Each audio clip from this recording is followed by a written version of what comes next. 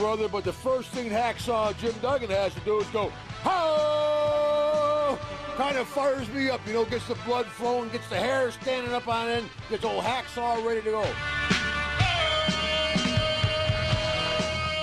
Hacksaw is one of the biggest names ever, one of the greatest wrestlers ever, and as you see today, he loves his fans, and that's why they're here.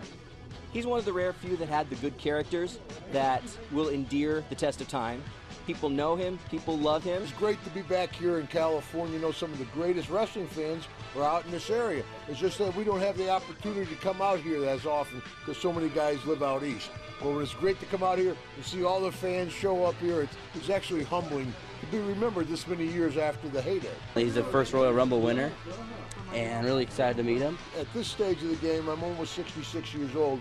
I have no physical attributes left, but I can still entertain a crowd, brother. It's more than just taking bumps. You know, in wrestling, you want to have a ring presence, you want to tell a story. So I have a young guy to work around me, I can still go out and entertain the crowd.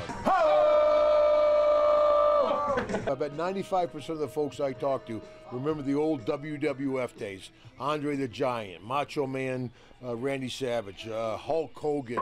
You know, that was kind of the golden age of wrestling, and I was just privileged enough to be part of that generation.